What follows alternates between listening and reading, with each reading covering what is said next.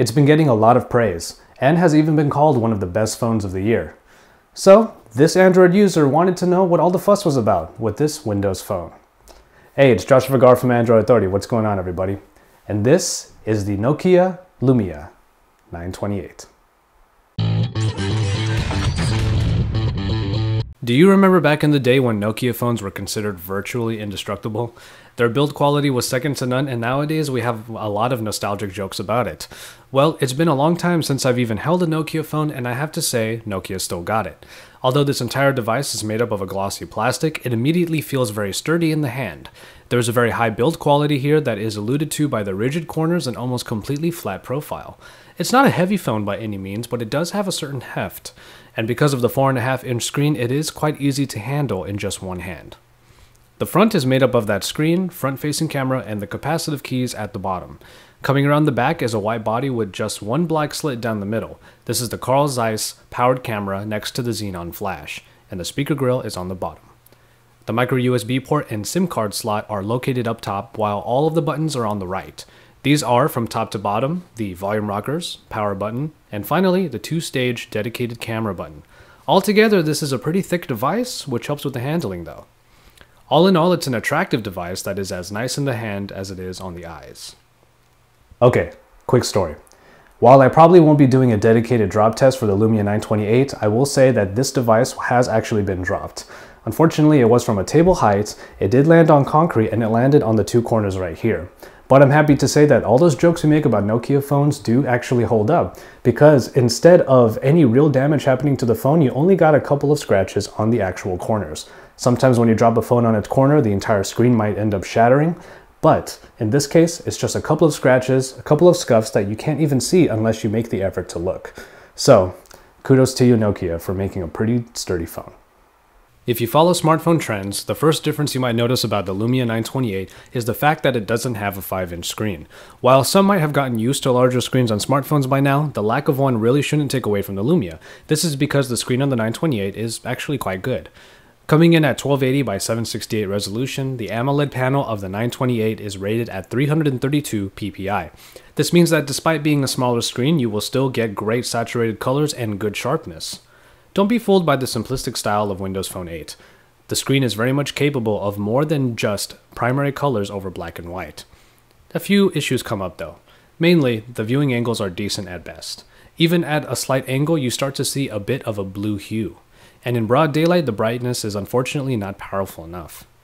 All things considered though, the new AMOLED display is great not just for adding vibrancy to the OS's elements, but for almost anything else that the Lumia is capable of. The Lumia 928 sports the Snapdragon S4 Plus, not the Pro. This is the dual-core variant of the same processing package that clocks in at 1.5 GHz. It might not be the fastest processor around, but it still makes the 928 fly through its elements. Being backed by the Adreno 225 and 1GB of RAM gives this phone just what it needs for multitasking and gaming. While in the Android space this might be considered more of a mid-range package, we have to remember how much our OS of choice sometimes requires. That's not to say that Windows Phone 8 is overly simplistic, it just doesn't demand as much as Android or even iOS. More on that later. Nokia kept the hardware offerings of the Lumia 928 pretty simple. 32GB of onboard memory is available without expandability. As this is a Verizon exclusive phone, you get the very fast LTE network right at your fingertips. Wi-Fi, Bluetooth, and GPS are available, with NFC being in the mix. For the most part, the Lumia 928 is a what you see is what you get kind of device. Call quality is pretty good, as the call speaker is pretty dang loud. Even at 3/4 volume, there was no problem hearing the person on the other line. When set loud enough though, it could muffle out some of the details of the call. The rear-mounted speaker is also adequately loud, but also lacks richness and detail.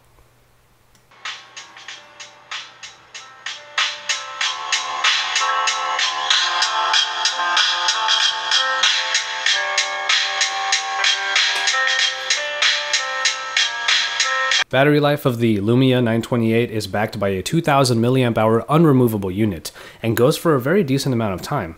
An entire day is handled with ease by this device, though nightly charging will still be required. Some of the power-saving options that are available should be able to help you out as well. And finally, we get to the two big differentiators of the Lumia 928, the camera and the software. We'll start with the camera. The 8.7 megapixel f2.0 rear Carl Zeiss optics aren't just a mouthful to say, but they're actually pretty darn good performers. The app itself is accessible primarily by pressing down on the shutter button until it is activated. This can be done at any time, even when the phone is locked. The app is pretty standard. Although it does allow you to adjust ISO and exposure, extra modes are only available through downloaded add-ons, or so-called lenses. Carl Zeiss, 2.0 aperture, and pure view stabilization all do their job to make the quality of the pictures very good. It is certainly good for portrait shots. Happy graduation, my friends. The aperture brings depth of field, while the Carl Zeiss optics bring vibrancy and detail. Finally, pure view brings low light performance. Everything from broad daylight to indoor lighting will look pretty great, while lower light shots can definitely benefit from the xenon flash. This is a nifty little camera that makes the best of a myriad of features added in to ultimately create good pictures. And finally, the software. As an Android user, I might find a lot to like about a Windows phone until I get to the user interface. Was that true here? Yes, pretty much. I will say this though. There is a lot to like about Windows Phone 8, and I give it props because I remember what earlier versions looked like before this zoonified interface. It used to be pretty bad. What you get here is a black or white background behind all elements in a color of your choice. These elements are customizable if not very simplistic, but that is the point of Windows Phone 8, giving you just what you need in an easy way. The home screen is made up of live tiles that are essentially your shortcuts to any and all apps. They do more this time around in version 8, however.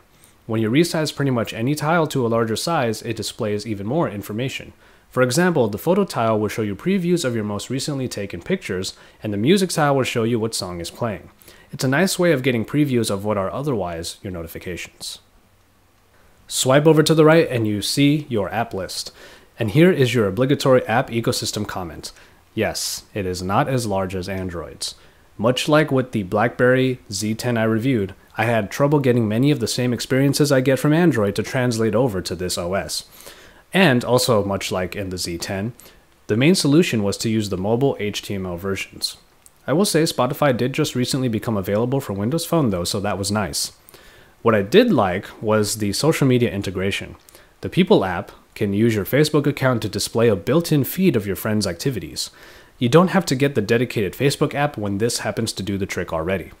And as for messaging, you can Facebook chat straight from the messaging app as well. The biggest appeal of Windows Phone 8 is its ability to do the basics in a very clean, functional, and unique way. If you're not a big app person, the Lumia 928 is a good phone to get because everything already baked in is very reliable. Many people, including myself, do like the simple color motif of the user interface. It makes smartphone usage seem unique while remaining highly intuitive. If you like the whole what you see is what you get idea with maybe a few extra bits put in, Windows Phone is likely to make your day. We end on price. The Lumia 928 is only available on Verizon for the price of $99 on a 2-year contract. Otherwise, it is $499 for the device outright. And so, there you have it. I made the notion earlier on that the Lumia 928 can be considered a mid-range device when you look at it inside of the Android space. And with the smaller screen and the lesser specs, it can certainly seem that way. But we also have to remember that the Windows Phone OS is a totally different beast. It is still a fun and speedy experience that manages to be stylish and unique, this time powered by Nokia's handset and just the right specs to give it the power that it needs. So how does it stack up? Well, it should come as no surprise that the Windows Phone ecosystem still has a long way to go, and it's going to be quite some time before it can rival Android and iOS. But to be honest, it is nice to use something unique, and from time to time it is nice to use something a little bit different. And the Nokia Lumia 928 is a great example of what else is out there. For all of the best coverage, make sure you stay tuned to the Android Authority YouTube channel. Drop us a like down below, and then don't forget to subscribe. And once you're done with all that, jump on over to androidauthority.com because we're your source for all things Android.